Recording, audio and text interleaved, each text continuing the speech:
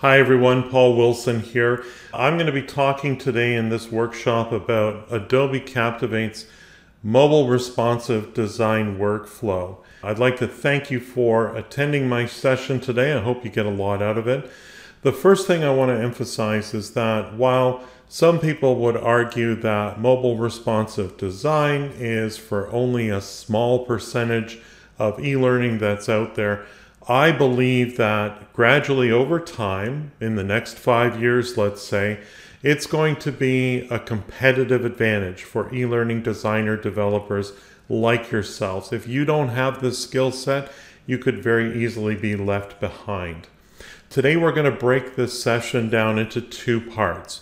The first part, we're going to talk about the tools that are built into Adobe Captivate that allow you to design for a wide variety of different screen sizes.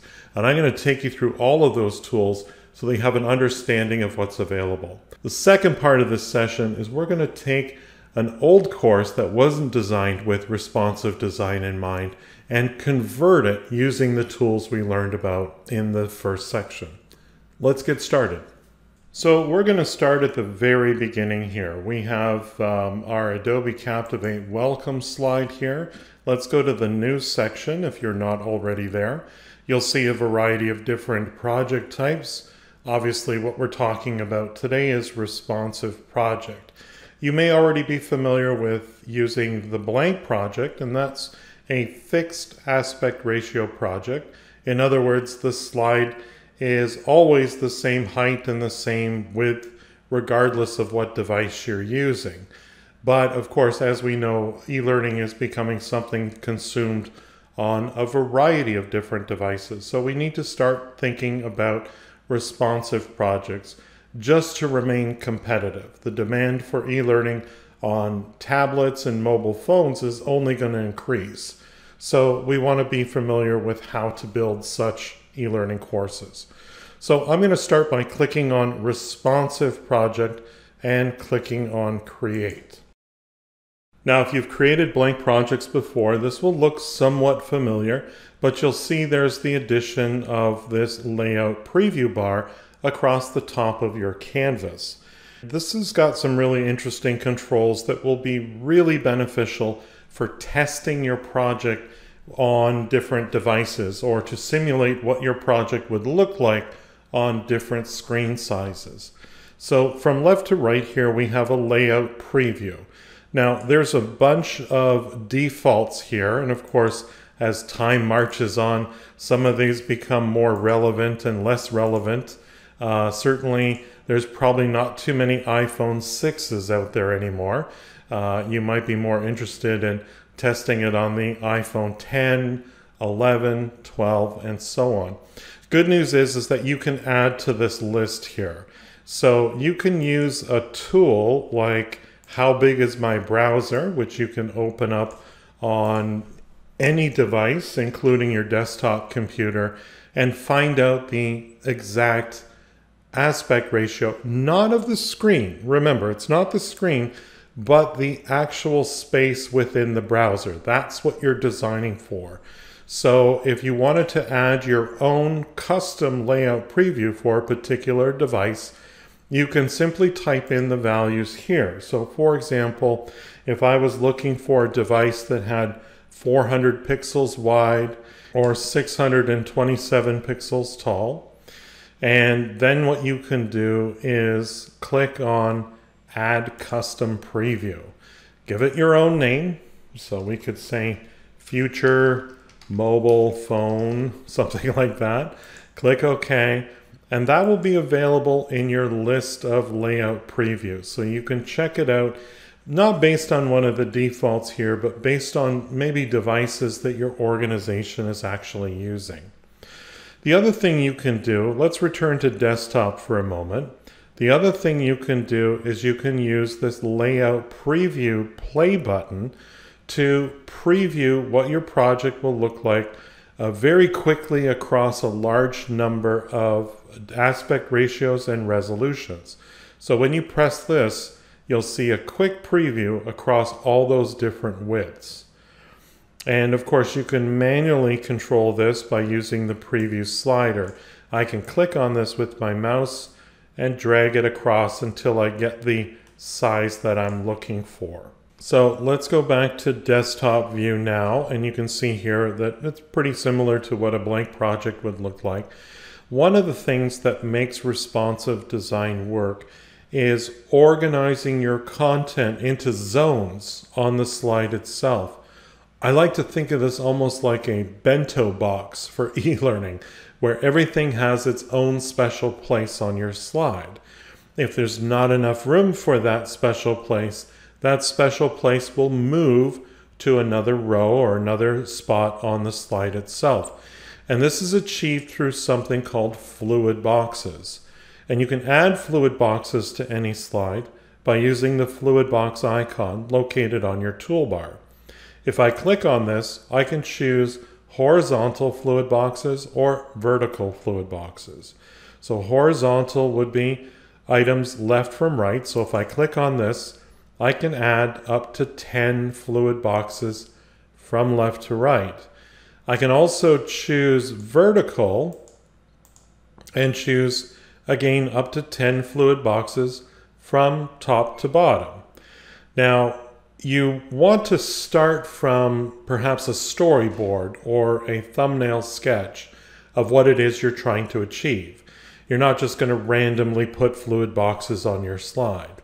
So, for example, if I was designing a slide and I needed a spot for a title at the top of the canvas, maybe a larger center section where my content's going to reside, and maybe a spot for my navigation controls on the bottom, I might choose vertical and then choose 3 fluid boxes. Now this will actually create 4 fluid boxes because there will always be a parent fluid box to work from. So let's go ahead and do that and see what the effects of that are. So you'll see now my slide is divided up into 3 zones. You'll see that there's fluid box 1. That's this little blue tab right here. And if I go into my properties inspector with fluid boxes selected, you can see that there's a fluid box selector here.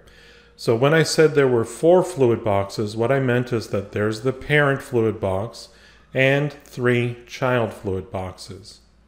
You can label your fluid boxes. Eventually you may not need to. It's one of those things that is optional. It gives them names to begin with. But when you're first getting started, I might recommend that you name these fluid boxes so it's easy for you to identify which one is which and which one you're selecting at any given moment. So let's start by calling our fluid box number 1, which is the parent of all 3, in other words, the whole slide. We'll call this one parent fluid box. Hit enter after that. And the first one above that, or the first one at the top of my slide, I'm going to call this title area. The middle one is where I'm going to place my content, so I'll call this center content. And my navigation controls will be in the bottom here, so I can label this navigation controls. There we go. Now, these aren't very practical sizes. One of the things that you can do is you can select your parent fluid box, and that's going to reveal these selection handles between your fluid box, and you can click and drag those to arrange your fluid box layout to accommodate the different sizes that you're going to need for the different content you're going to add to this slide. In this example here, you can actually select the fluid box, the title area, and navigate to your position panel and be a little bit more precise with the size of your fluid box. Now, because I'm choosing fluid boxes that are on top of one another, the width is always going to be at 100%, so it's currently grayed out. But the height is something I can change. So I'm going to change that top fluid box to be 10% of the total slide. Similarly, I'm going to select the middle fluid box. Knowing that I want 10% for my navigation controls, I can set the height for this to be 80%. Sometimes you'll see 0.1, and actually if you add these up, you'll see that it actually comes out to be a little bit more than 100%. But it is, it is what it is, and you can be consistent in the design of your layout of fluid boxes by, in fact, doing this on your master slides. And then, of course, you've got a master slide that you can use over and over again. For today's purposes, I'm just working within the standard film strip here. And let's go back to properties. And one of the things that we can do with our fluid box layout is to place different fill patterns into the background of these individual fluid boxes, starting of course with the parent fluid box. So as you can see, when I roll over these, they highlight, letting me know which one I'm selecting. I've currently got navigation controls selected, and that's the bottom, and you can see my different tabs here that represent all the different items that we can select at any given moment.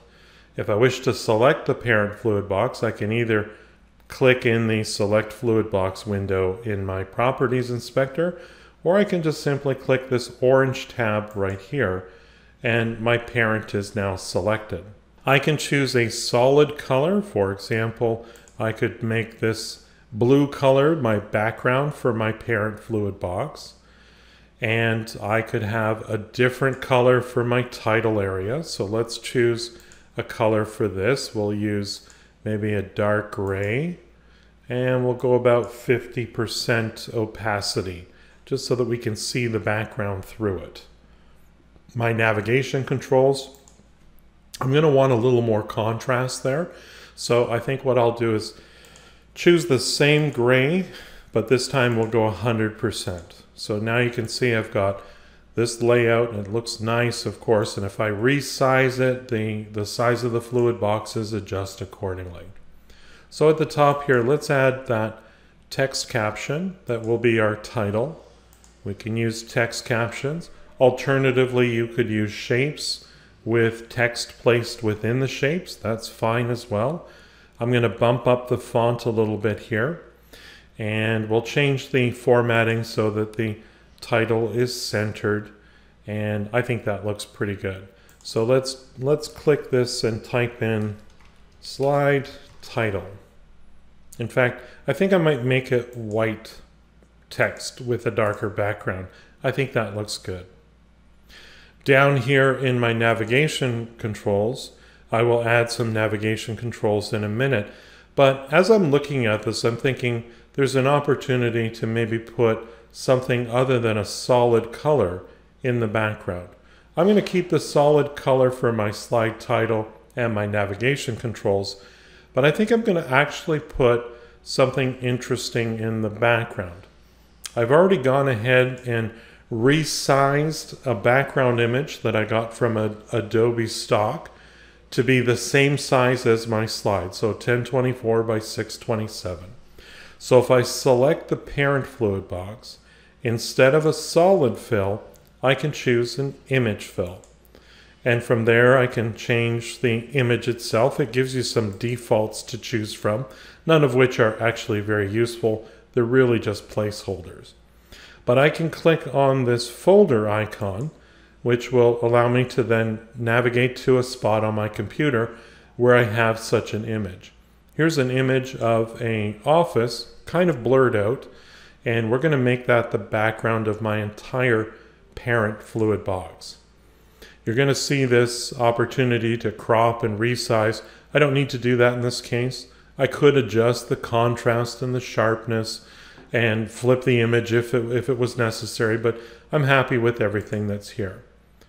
So now we have this background. If I resize this, you can see that it's aligned to the left-hand side of the image. I think I'm going to change that to be center. I do like tiled, because if I choose center here, but if I uncheck tile, what happens is it's going to stretch that image. So see what happens when we view this on different size devices. That doesn't look very natural, even though it is kind of abstract. So in this case here, I think we're going to stick with tiled. We'll go with centered. And I think that looks pretty good. So you can see how you can very quickly, even though fluid boxes are often criticized because you can't layer things on top of them. Well, you actually can, because you can put different backgrounds in your fluid boxes. I think the one thing that's missing here, of course, is those navigation controls. So let's go down to our navigation bar, our navigation fluid box, if you will, and we'll go into the Assets store in Adobe Captivate, and we'll find ourselves some buttons that we can use here. I'm kind of partial to these ones here. I'm going to select this as a back button, and we'll insert that into that bottom fluid box. I'm going to click away, but still within the fluid box, and we'll add a forward button as well. Just a very simple level 1 type e-learning, of course. And we'll insert that as well. Now, this brings me to the next aspect of fluid boxes. We've covered the fact that we can label our fluid boxes. We can add fluid boxes to a parent fluid box. And of course, we can fill the background with a variety of different choices. Gradient fills, solid fills, and of course images, as we've seen here. The next thing, of course, is content flow. Well, we were really dealing with content flow before when we selected our fluid boxes. The reason you have this drop down here is if for some reason you wanted to change the content flow, you certainly could. And this will apply to child level fluid boxes, but it will also apply to objects as well. Currently we're horizontal, but if I change this to vertical, my back and next buttons will now be on top of one another. That's not really what I'm looking for, but I wanted to make sure you were aware that you could change that flow of content whenever you wish. Let's put it back to horizontal. One of the things that you can do with Adobe Captivate is you can set what percentage this wrap option occurs. Now, if you're looking at your instance of Adobe Captivate and you've got a navigation control like I do in this bottom fluid box, you may not see 100% here, or 90%, or 80%, or whatever value you've selected there. In fact, this might not even be available to you. Here's a pro tip. If you're going to be doing a lot of responsive design work, you might want to set different wrap percentages for your different fluid boxes. To do that, you need to go into your preferences. And once you have your preferences open, we're going to go into the default subcategory, and we're going to enable wrap point. This will allow you to set different wrap points for each of your fluid boxes. The default is to only set it on the utmost parent fluid box, and that really doesn't give you a lot of flexibility. So with no project open, go into your preferences and make sure you enable wrap point, and that will give you this greater flexibility. Let's go ahead and click OK and see what happens with that 80% setting with a wrap to next row option. So as I reduce the size of my slide, eventually my navigation controls will wrap to another row. So my next button is no longer beside my back button. If that's not the desired effect that you wish to have, you could change your wrap option entirely to a different option. Personally, I like squeeze in a row for my navigation controls. But you could choose one row, one column, symmetrical, or leave it wrapped to next row like it is right now. I'm going to choose squeeze in a row and show you what happens here. They'll always remain side by side in this case, and that's the effect I'm looking for. Let's go back to desktop view here and consider another option related to the alignment of your fluid boxes. So we've decided that squeeze in a row makes sense. Let's take a look at these next items. Horizontal alignment, stretch to fit, vertical alignment, and stretch to fit. So if I don't want to change the size of something, in other words, have it enlarged to fill the space, I may want to unselect stretch to fit. And that will make sure that my buttons don't go any larger than 100% of their normal size.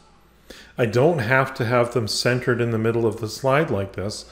I can change them to left align, and they'll appear on the left-hand side of that fluid box, or right aligned. And I can even change the vertical alignment. So if we want to make sure that they're sticking close to the bottom, we can do that as well. Let's hold off on that idea for a second and consider what we might actually want to do with things like navigation controls. Instead of center align, where they're two side by side, I'm thinking about what this looks like on a tablet. I'm also thinking about whether it's on a smartphone or a tablet, where are my thumbs that I might press these buttons? So you might want to consider, instead of aligning them center, you can put some space between them and put them on the edge of here and here.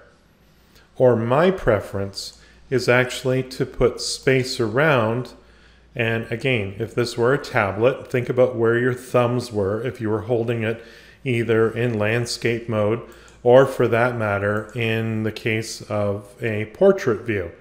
The thumbs would be right there. So that, I think, makes a lot of sense. Let's add some content to this center content area. So first thing I'm thinking is we might have some text on the slide, and maybe we've got a cutout character we'd like to add to this particular slide. So let's select the center content here, and we'll use the Asset Store in Adobe Captivate to open this up and find maybe a cutout character that we can use that would be appropriate for this slide. So we can choose, let's choose Irene, and we'll choose just a standard pose for Irene. I personally like using the high resolution images. As long as you use them sparingly, it shouldn't increase your project too much in size. But we'll go ahead and insert this image of Irene into our slide here. There it is. So there's our cutout character. And let's see what happens when we resize that. That looks good. But let's add some text. So with our center fluid box selected, I'm going to add a text caption here. And you can see it basically fills up the remainder of that space there. I'll paste in some dummy text for right now. I think it makes sense to align that text top. So again, you're going to use the standard alignment controls for your text, and that appears up top there. So let's see what happens when we resize this and get different sizes here. This is kind of weird. It seems like she's now on top of the text. And so why that's happening is that if I select my center content, we can see that our wrap option is wrap to next row. And our current setting is basically 100%. I actually think that this, while, you know, a useful element to add personality to your e-learning, add an avatar that can guide you through the learning, is really optional to the learning itself. So one of the things that we can do is we can select Irene here, and we can mark her as optional. In other words, she's not required to be there in order for the learner to read the material that's there. Now, she won't disappear automatically. I'm going to click on the orange tab to select the parent fluid box, which in this case is the center content. And we're going to change this to squeeze in a row. Now, this whole idea of optional content will be based on this percentage that we see right here. So let's say if we drop below 70% of our desktop view size, we would like anything that's marked as optional to disappear. The text is important. The learners need to read the text or see the infographic or whatever information you're on there. But our cutout characters are really there for aesthetic purposes. So what's going to happen is as space becomes a premium, Irene will disappear. Another feature of fluid boxes is the ability to add padding. As you can see, the text is real close to the edge of my fluid boxes here. And I don't really care for that. So let's make sure I'm selecting the fluid box for that particular text item here. And let's add a few pixels on all sides here. I'm going to say, just guessing, 20 pixels is probably nice. Gives us a little white space around the text. And this will apply to our cutout character as well when we see this on full view. So let's just kind of scroll across and see what happens with this information as we see it there. I think that looks pretty good. Incidentally, because she's a person who seemingly is standing on that background, one of the things that you might want to do with this particular fluid box is to align for the bottom so her feet stay on the ground, so to speak. That's just a little tip from me to you there. One of the things that sometimes happens is that you may wish to have a series of objects that are going to all be equal in size. So let's duplicate this slide and show you an example of what I'm talking about there. So let's say I don't have this character and that text, but I have a series of objects that might be on the slide like so. And I'll just duplicate this a number of times. And we'll drag those so they snap into the fluid box here behind them.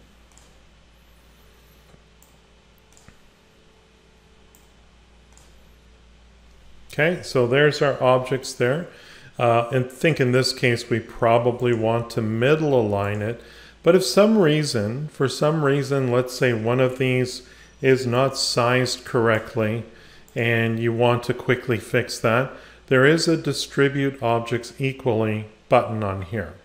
The one forewarning is that they will distort the aspect ratio of those objects. So you might want to use this sparingly. For something like a smart shape that might contain some text or just some background images in the actual objects themselves, it's probably fine. But for things that, have to have a certain shape and size, like images, you might want to avoid using the Distribute Objects Equally. So I'm just going to press Control Z and Control Z again to get it back to what it's supposed to be there. Let's go back to our original slide here, and we'll talk a little bit about static fluid boxes. So in an instant like this, let's duplicate this slide once more, get rid of our character and our text. Perhaps there was a situation where we wanted to include a series of infographics that would appear one after the other. So what I can do is I can actually grab these from my computer, I've got them on my desktop already, and drag them into the slide here. And of course they show up in the middle here. If I actually get them into the fluid box, the default, of course, with Captivate is to just stack them side by side one another. You can't layer them on top of one another, and unfortunately that's what I'm looking for. The reason you might do this is, like I said, you might have the items appear on your timeline, and if we have them appear for, let's say, 9 seconds, and item 1 appears for the first 3 seconds, item 2 appears for the next 3 seconds, and then item 4 appears for the last 3 seconds. And I will just extend the duration of my other objects so they don't disappear. The problem is, again, I want them to be stacked on top of one another instead of like you see them here. The effect works. It starts off with the first one, transitions to the next one, and then on to the third one. But I can't layer them on top of one another in a regular fluid box. The solution is to select the fluid box and turn that fluid box into a static fluid box. And that's going to maintain the relative position of the objects that are within that fluid box.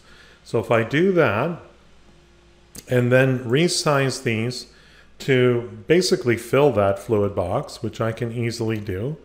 We'll just make this nice and large here, and we can reposition it till it's centered on the slide. I'm just eyeballing this right now. And if we select the remaining fluid boxes, we can even use our alignment toolbar to make sure that they're all in the same spot and the same size. Looks a little blurry here, but that will correct itself as soon as we start to resize it. So this creates the effect that we need of having one infographic display and replace the next one and so on. One thing I'll need to remember to do, and this is not so much a responsive design issue, but the pause point for my back and next button, we're going to want to push that out a little bit later on the slide, perhaps to about 8 seconds, so that, the animation will all occur before the slide gets paused. But this should work nicely. The problem with static fluid boxes, it's a great solution, but unfortunately what happens is that it fixes the aspect ratio of that fluid box, that center fluid box. So as we resize it, the width and the height of the fluid box remains the same, and I'm left with these dead spaces here and here, and I unfortunately can't recover those. Later, when I go through the example of how you could convert an existing blank project or non-responsive design project, I'll show you another solution, but I definitely wanted to make sure you were aware of the shortcomings that a static fluid box has. So as you can see here, we've seen pretty much everything that is within the controls here. There's a couple of small things that are outside of the fluid box properties inspector that you should be aware of. So if we click into the scrap area so that we reveal our standard slide properties panel, you'll see there's a couple of things that you need to be aware of. First of all, when you're doing responsive design, you have the opportunity to allow gesture navigation. Essentially, there's a series of controls that users can use to allow them to navigate through a responsive design course like this. You can preview it by going into the window drop-down and selecting Mobile Palette. So these are the controls that will be available to users. You can long tap to play or pause the movie. Navigation can be achieved through swiping left or right. You can pinch to zoom, and you can show and hide your table of contents by double tapping your screen, but also hide your play bar by swiping up or swiping down. So these are on by default in a responsive design project. You can actually uncheck it from your mobile palette and make it not available to the entire course. However, you can also turn it off on a slide-by-slide basis. For example, if you had a knowledge check slide, you may not want people to skip past that question slide. So again, turning off gesture navigation will give you full control of what the learner can navigate to or from. The other controls to be aware of, and especially important for a slide like this, are these controls down here: minimum font size and enable uniform text scaling. What happens here with minimum font size, there comes a point where this font is too large for a mobile phone. So you can set lower minimum font sizes. Even though it might be set for 20 points here, on a mobile phone, it will scale down to those smaller sizes. So you might need to lower this. I found about 10 is the lowest that I usually like to go.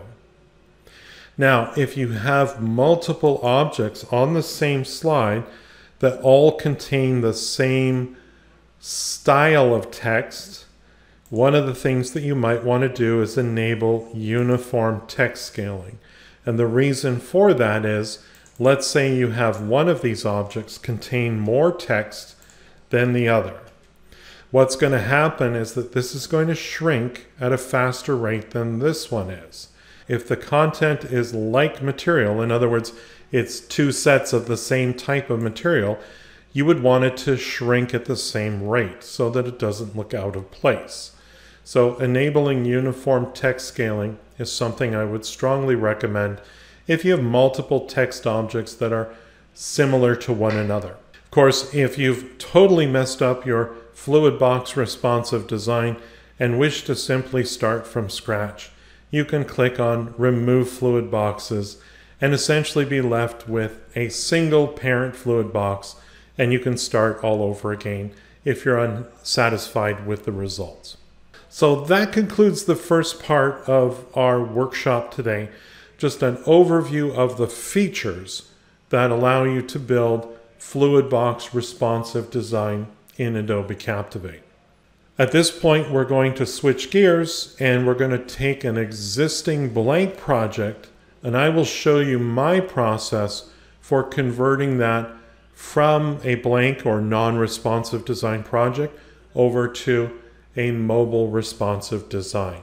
And some of the decisions and some of the strategies I take in doing so, I will be sharing with you.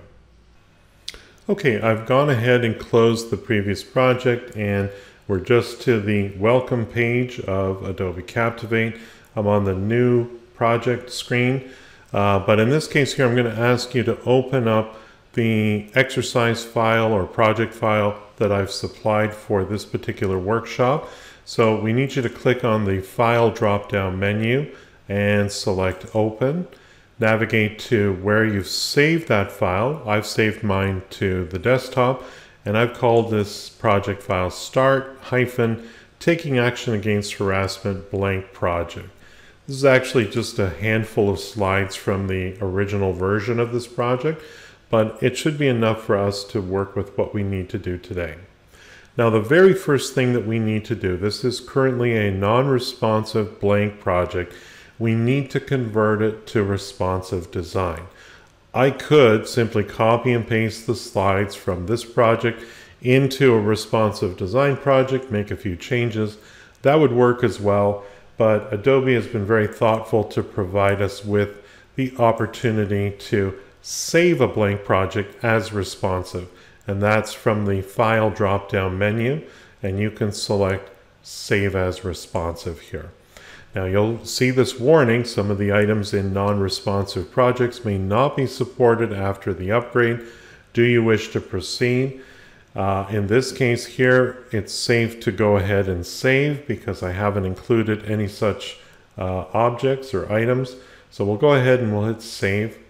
We need to give it a different name. I'm going to call this Completed. And we'll change the last bit there to responsive instead of blank.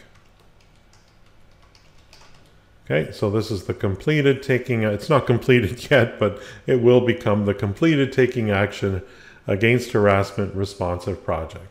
So go ahead and save that. You'll see some crazy stuff happening on your screen as it reloads the same project in a responsive design template like what we see here. Now, the first thing I typically do when I'm converting an existing project, I take a look at the slides that I have and I consider, what do I need to change about these slides to make them work within a responsive design project. Similarly, if I was starting from scratch, I would look at a storyboard and take a look at all the slide requirements that I have and consider, is there anything that I can build on a master slide, especially if there's a very similar layout and format for many of these slides. Now this one here is the title slide. It looks pretty much like it's probably going to only be used once for a course. You might have it for different lessons or modules, but there's probably not a huge need to have many versions of it. But I think we'll still go ahead and build a master slide version of it. If you take a look at the 4 remaining slides, there's definitely some common layout elements on these slides. Basically, regardless of what you're seeing in the middle content area, you're still seeing a title area and a bar along the bottom to handle any kind of navigation that you might need. So I think we should start there. Let's take a look at our title slide. We'll click on the Properties Inspector icon, and we'll go to Master Slide View so we can take a look at what's here already. Now these got kind of converted a little strangely. I think in this case it would make a lot more sense for us to build brand new master slides for each of these particular slides here. In this case here, I'm just going to insert a new content master slide, and this will have nothing on it. And we can exit the master slide and just return to the title slide here and take a look at what our needs are. I think we're going to need a fluid box at the top, just as a placeholder or a space holder, if you will. We'll need a fluid box directly below it, and we will divide that up into 3 fluid boxes just to give us the white space that we need on either side of the title.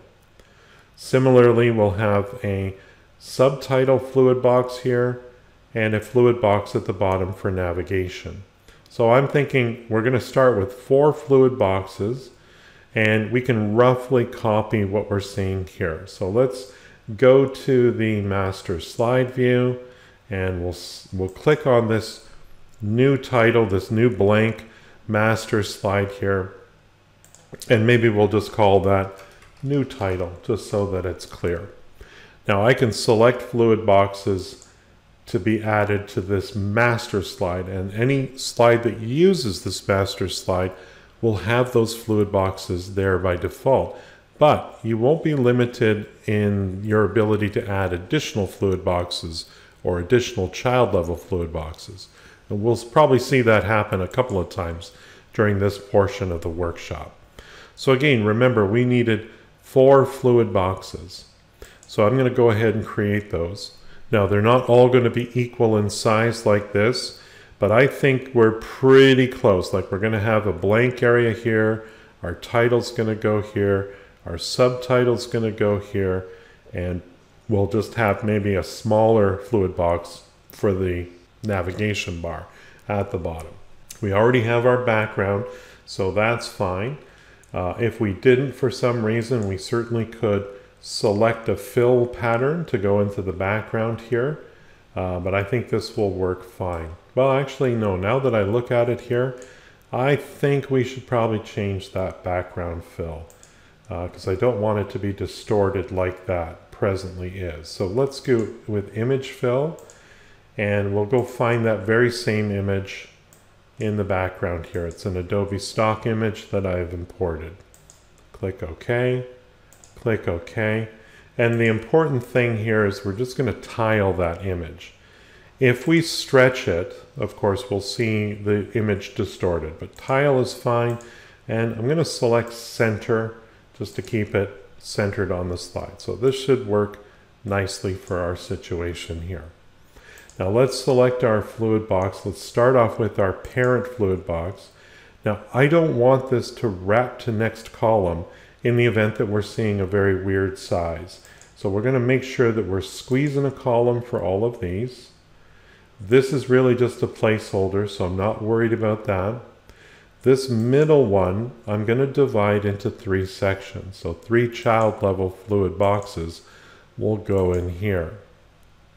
Now, I'm going to choose position and make that probably, I think, about 20%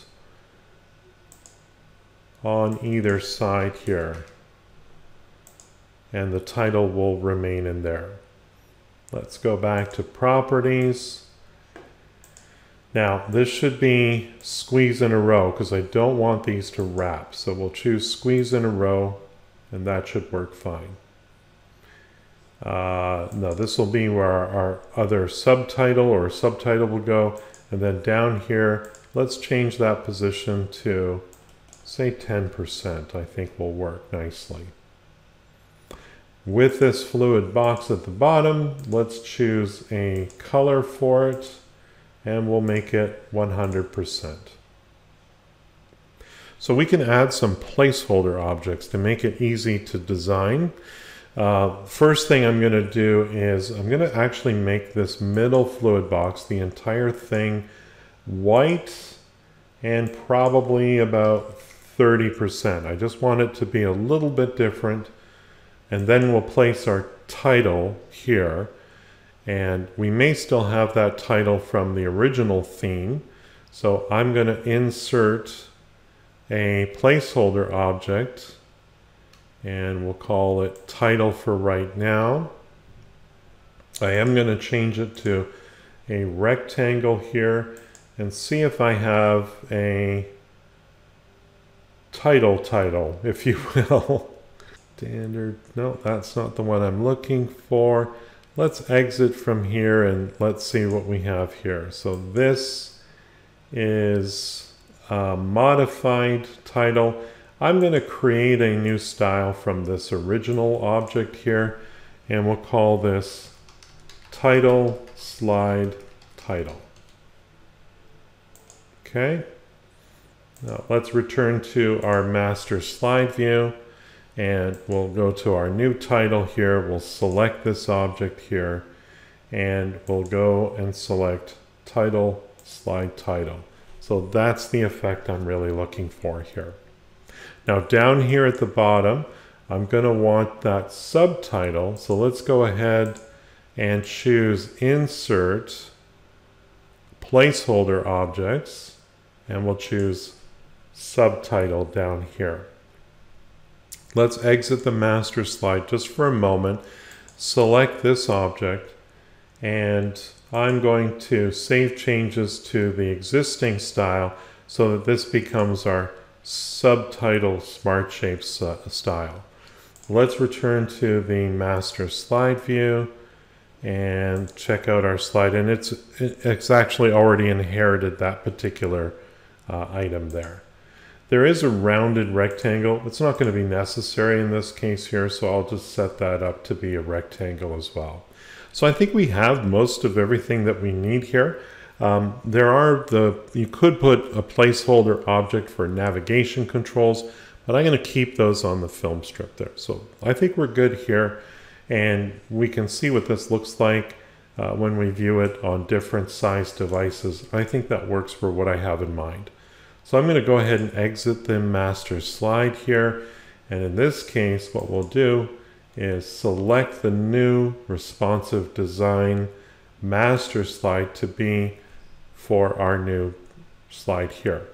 So everything should work. Now some of these objects will be actually unlocked from fluid boxes, so we definitely want to make sure that we just kind of drag them around and make sure they snap to the appropriate fluid box in case they've become unlocked. I'm going to change my approach with begin buttons and continue buttons and previous buttons and things like that. One of the problems with using shapes as buttons with text is that as you change the size of the layout, the text may be problematic to see, and also the button may be too large or too small. So I'm going to switch to iconography. This is just a choice that I'm making. It's up to you what you do. But I'm going to delete this button here. I have them. I'll make sure they're in the library file. They're not there now. But I'm just going to drag them in from my desktop. They're the white version of these same two images here. So I'll drag them both in. And now they're actually in my library. And I'll make sure that that gets saved for you so you can use that as well. So this will be my new begin button. I'll just drag that down to the bottom there, and it's going to be by itself, so I don't really need to worry about the layout too much of that particular fluid box. We will need to be concerned about our navigation area for other particular slides as well. So let's set that up to have some to be as a button first of all, and the action will be to simply go to next slide. And I like to select the hand cursor and disable the click sound. So I think we have our title slide. This is going to work well. Let's just double check what it looks like on different size screens. Don't worry if the fonts look a little wonky at this point. This slide will have font scaling, so you'll be able to allow the font to shrink in size depending on the size of device that you're working with there. Now next we're going to need a master slide for basically all the remaining slides here, and it shouldn't be too difficult or complicated to build. So let's go to our master slide view, and I think what we'll do is we'll insert a new content master slide. Again, we're starting off with a blank, and this we'll call standard responsive slide. Okay, now we know that the background is going to be the same. We know that there's going to be a title area across the top and a navigation bar at the bottom. So we can choose fluid boxes for that particular layout, and I think that's just 3 fluid boxes. We'll start off by selecting squeeze in a column, because regardless of what size screen we'll be looking at this on, these 3 fluid boxes will always be in that configuration. The parent fluid box is taken care of. Now we need to look at our other fluid boxes. So this is where the title will go. Only one object in there, so I really don't need to worry about wrap options, and it's going to fill that fluid box. But I do need it to be a little bit smaller. So I'm going to select position, and we'll just type in 10%. I think that works well. Similarly, we're going to set the bottom fluid box to also be 10%, and that works well as well. Now, there will be multiple objects in here, back and next buttons, possibly submit buttons on question slides, things like that. So you're probably going to want to set this up to be squeeze in a row, and we're probably going to set it up to be space around. The other thing I want to do is make it a dark gray or almost black color like before. So we'll select the appropriate color from our color palette, and I think I'll make this 100% there. Now, I do need a title placeholder, so I'm going to go ahead and add that here. So this will be a placeholder object, and we'll just call that title, and that already has the design that I'm looking for. I will change it to a rectangle so that it's always a rectangle, and when we create slides that use this, we'll double click to add the title, and we should be good to go. So I'm going to go ahead and exit this master slide, and we can now start applying that master slide to these slides here. But let's pause for a moment and take a look at our needs for this particular slide. In this example, let's just do a quick preview or playback of this slide here. So what I have is a cutout character, and I have some bullet points that are coming in on a case-by-case basis, originally timed with some narration, which I've actually now removed. But you notice that there's a second set of bulleted items that comes over the same location as the first set, and that can be problematic because, of course, as we already know, fluid boxes, items in fluid boxes can't occupy the same space. You can't really overlap them. So my solution for a slide like this is that I would actually duplicate this slide and turn it into 2 separate slides. One with the first set of bulleted items, and then a second slide with the second set of bulleted items. So before we start mucking about too much with this slide, let's go ahead and duplicate this slide so that we have a second copy of it. And in the case of the first version of the slide, let's open it up. We'll keep these first 5 items here, but what we'll do is we'll delete the second set of objects. So they will no longer reside on the first version of that slide.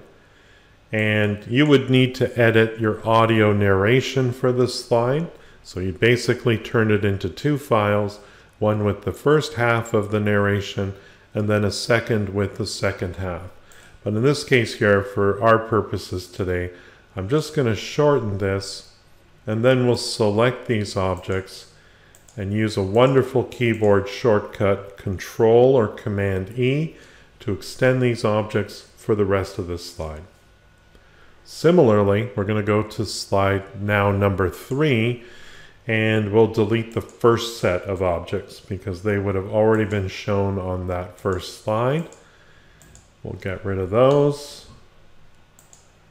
And we can select all of these bulleted items. And you would just have to remember to bring in the new audio for this slide and then adjust the position of these objects so that they show up in time with the narration. And like before, I'll just extend these to display for the rest of this slide. And again, using that same keyboard shortcut, Control E, and now everything's perfect. So, first thing I'm going to do, and this is sort of my workflow here, is I'm going to just take my objects that are currently on the slide and just drag them out into the scrap area. So the first thing I'm going to do is we're going to apply our master slide that contains all the particular fluid boxes that we need.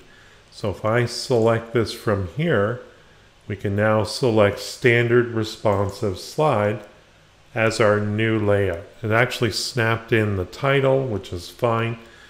And I'm going to replace the continue button with a icon button. So we'll just delete that. And now what I can do is I can select the middle fluid box. Now remember, this middle fluid box is coming from my master slide, but it doesn't mean that I can't add child level fluid boxes on the film strip view. So I need a place for my cutout character to go, and I need a place for these bulleted items to appear. So I'm going to divide this fluid box into two horizontal child fluid boxes. And you can see those in the fluid box selector here. Now I don't need my cutout character to use up half of this area, so I can arbitrarily just pick a size that is appropriate for her here. Before I drag her into that, I actually want to crop her. I don't need the full height of her. As you can see, I've used a full height image, and that's rather large. It would shrink down if I did so, but I just want to maybe crop her just below the waist here. So you can select the image and go to Edit Image, and then we can select Crop, and then just select the selection handles and decide how much of the original image you wish to keep. I think that's a good amount there. We'll click OK, and we now have a slightly larger image, and we can drag her directly into that fluid box. That looks pretty good.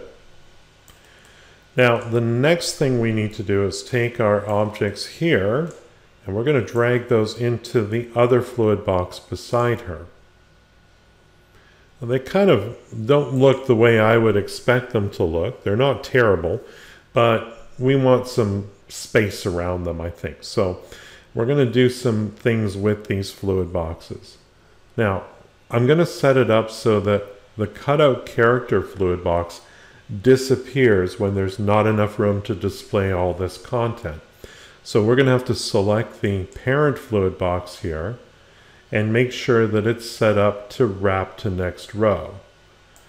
Now, that may not always be the case, but for this slide it is. So we'll leave wrap to next row on the master slide, but we'll do squeeze in a row for this version of it here. We'll select the cutout character fluid box, and there's two things I want to do here.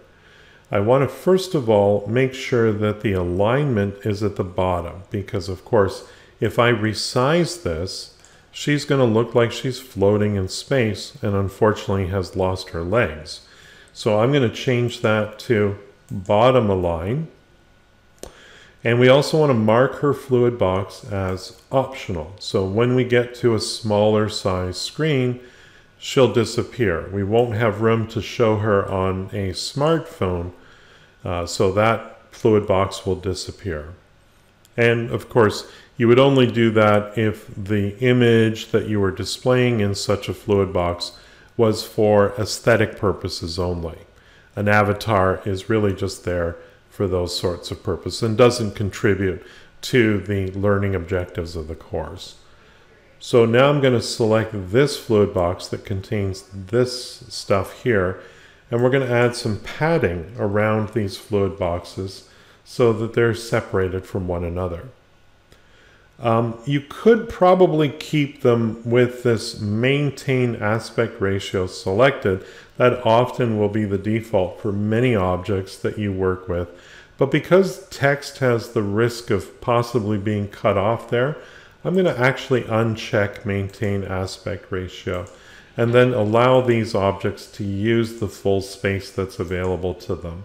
I think it'll create a better situation when we're looking at this on mobile view.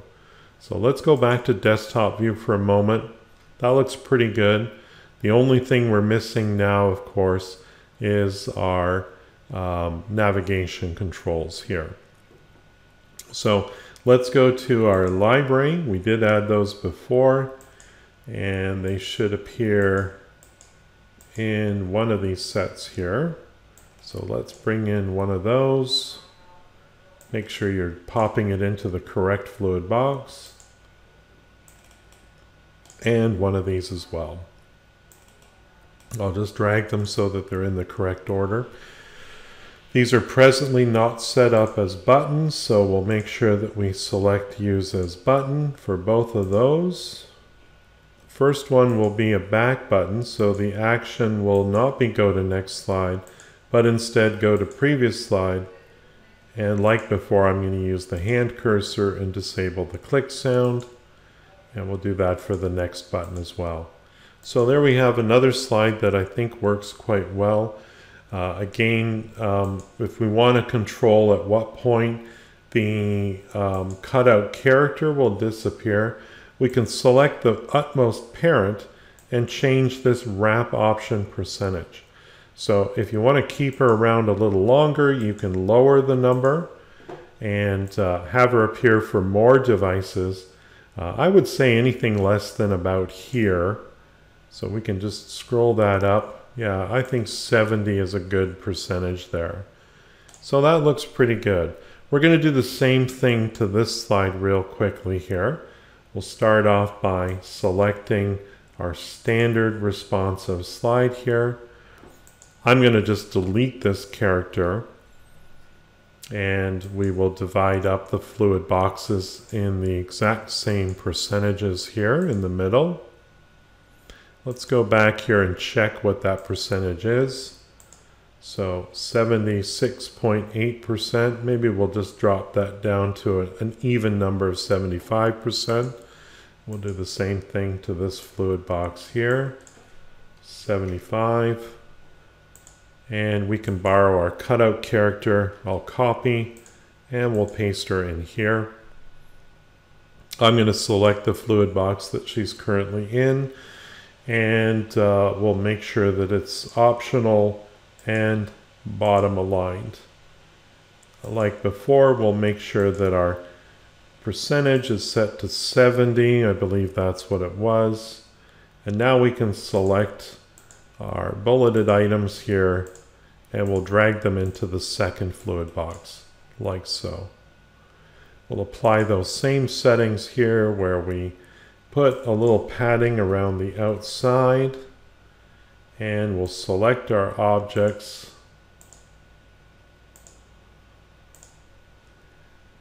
And go to properties and make sure maintain aspect ratio is unselected. I missed a couple for some reason there. There we go. So that looks pretty good to me. And we'll just take a quick check there.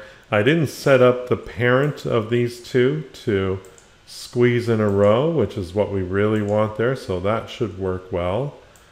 And to make sure all of these are set up the same, we can distribute the objects equally. And that should keep it the way we want it to look here. I'm going to delete this continue button. And there's an extra box here that's no longer necessary because the fluid box takes care of that for me. And I'll just borrow these back and next buttons that I've already created and paste those on the first slide here. Now this slide, you know, the back and next buttons, A couple of things that you might want to consider doing.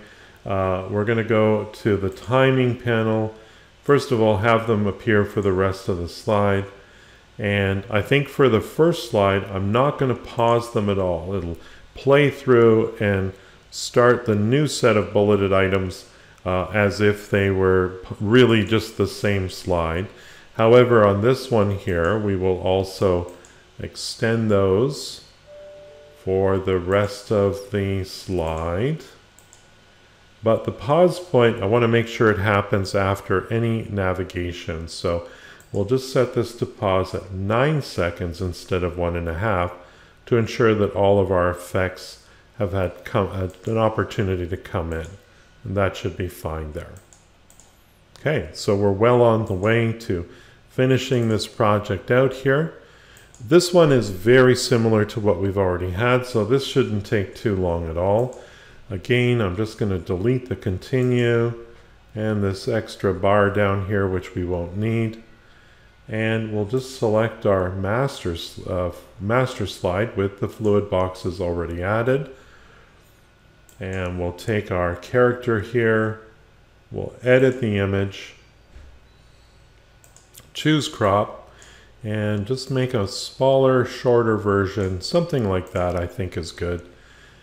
And we'll take our fluid box in the middle here. First of all, let's make sure everything is good there. Our fluid box in the middle. We'll also want to squeeze in a row and add 2 child level fluid boxes. And we'll use the selection handle to bring it approximately where I think it will need to be brought to. And we'll drag our cutout character in here. Again, don't forget to make sure that that fluid box is optional and aligned to the bottom. So again, she doesn't look like she's had her legs chopped off. And these items here can go in the fluid box on the left. And like before, we'll just add some padding to that fluid box, just so there's lots of space there. And for the sake of smaller screen sizes, we'll uncheck maintain aspect ratio. And I think that will work real well. We need our navigation controls, so we can just copy those and bring those over from the previous slide and paste them down here. I think we're doing well here. 2 more slides to go, and I think we're in great shape.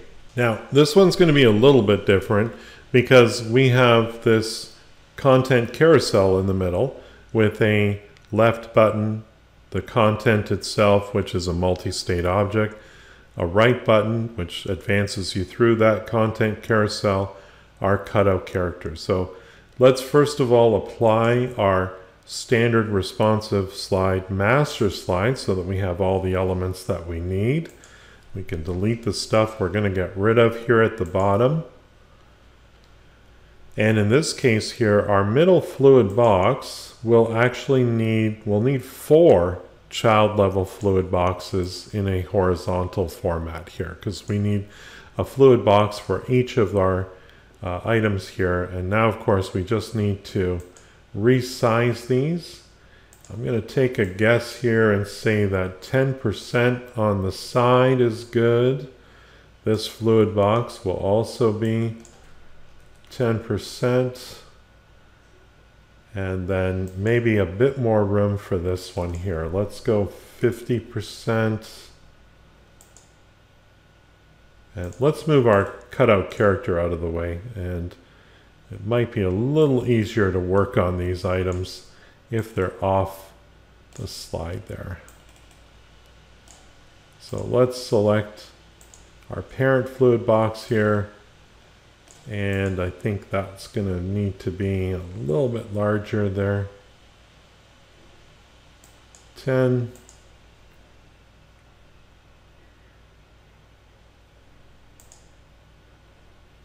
Actually, I'm thinking 8 might be enough. 8%, 50%, 8%, and whatever's left will be for our cutout character. So I don't really need to worry about padding for these little arrows because the buttons themselves already have some space in them. I'll just drag those into the appropriate fluid boxes. Our content, again, is a multi-state object. We'll pop that in the middle. I think in this case here, we're going to uncheck maintain aspect ratio, but I am going to change the align to a middle align, and I think that will look better for all of the different steps here. So let's just check those. Yeah, I think that looks good, but we might want a little padding, especially at the top there. Let's take a look at maybe about 20, but a bit more for the top here, just to give us more white space. And this one here will be our optional fluid box where our cutout character will go. And we'll make sure that the parent of this whole set of child level fluid boxes is squeeze in a row, so our optional fluid box will work. Now you've seen me edit these outside of fluid boxes, and I'll show you why that I do that. If I drag it into my fluid box, sure, it resizes it and I can still edit, and if I crop it here,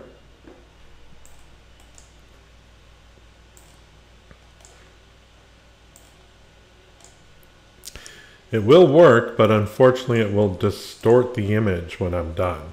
So I'm going to select this, I'm going to unlock it just to fix this issue, and then reset to original size, and it brings the aspect ratio back.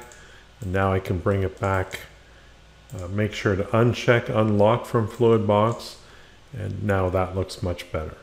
So again, we're going to want to make sure that the bottom alignment is chosen here. And I think we're pretty much good to go. And of course we can add our navigation controls for this slide. Copy those. We'll paste those down here. And that leaves us with one final slide here to work on. This is again very similar to what we had before. These are click to reveals, kind of like flip cards in a way. We'll, of course, first of all, select our standard responsive slide here. So our placeholder goes into the top here. Once again, I'm going to delete the stuff that's going to get replaced on this slide. I think what I'll do is I'll just move my little flip cards here off to the side so they're out of the way. And same thing for my cutout character here. We'll start by setting up the slide to work the way that we want. We'll add our fluid boxes, our child level fluid boxes. I think we only need the two, and we'll just pick a size here. You can be more precise by selecting the fluid box.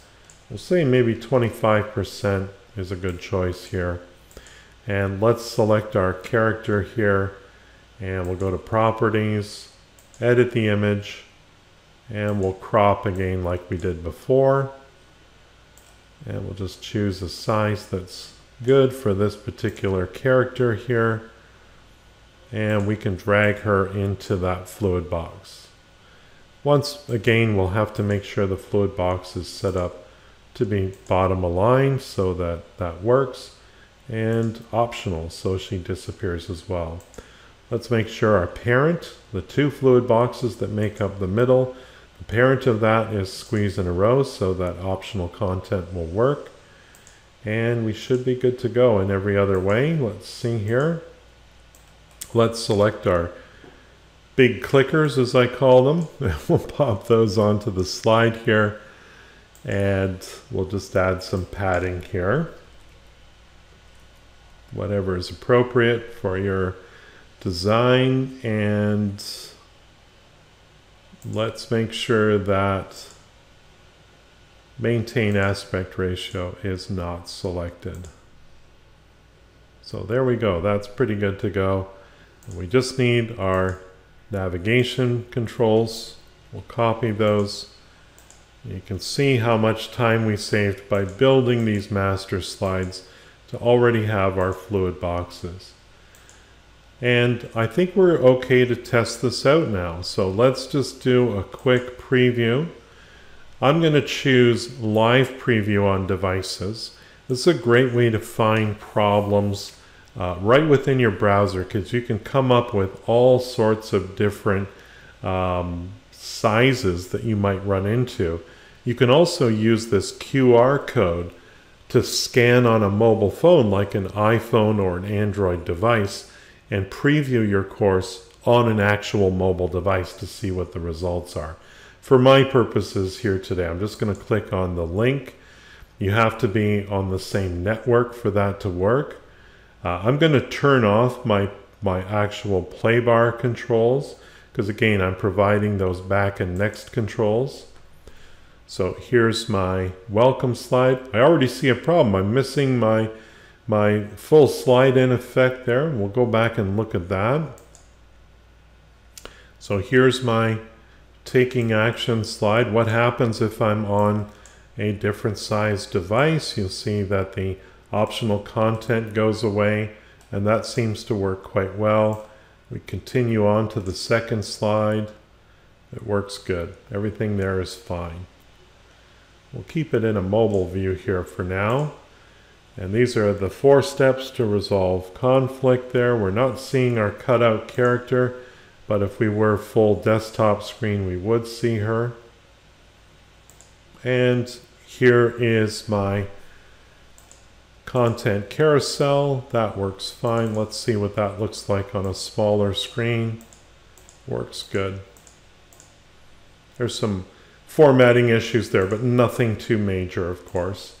And then we have our click to reveal items here. Again, some formatting I got to fix there, but otherwise everything works according to plan here. So I think that's good. Let's turn off that skin editor, turn off the playback controls, and we won't have any borders on that as well.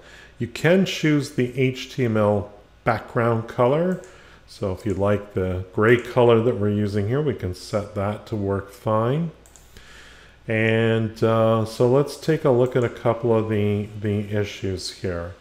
I noticed that some of the objects in here were a little bit wonky with each other. Sometimes distributing objects equally will fix that. Just make sure that these are all using the same object style. This one's a little bit different because of the bullet points, but that's okay. And like before, we've got that. Everything looks good here. And I think we're okay for the most part. And I noticed a couple of issues with my formatting here, which are easy to fix. We were just missing some bold text here, which we'll do.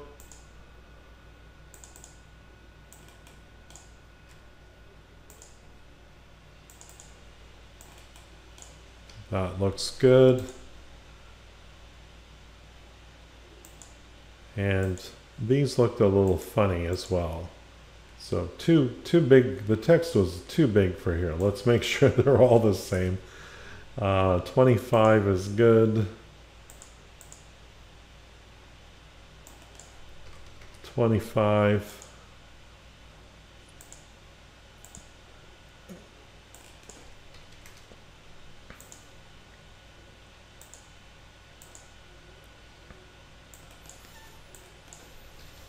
And 25. So they're all very consistent now. Don't forget that you can work with your minimum font size. If you find it necessary, you can lower this. I didn't notice any issues there, but maybe just as a safety precaution, we'll just add 12 points. I think designing responsive design is a little bit of a different mindset than designing for a desktop view. And there are certainly occasions where, you know, if there is a little bit more text, you might want to lower that and possibly even enable uniform text scaling. Shouldn't really have that issue, but for example, this top sentence here is a little bit longer than perhaps this third bullet point here. And if you wanted to ensure consistency of these fonts, enabling uniform text scaling would certainly solve that problem for you. Let's do one more preview here and see how that works. I'll just do the standard preview now. We'll see if we get the desired results that we're looking for.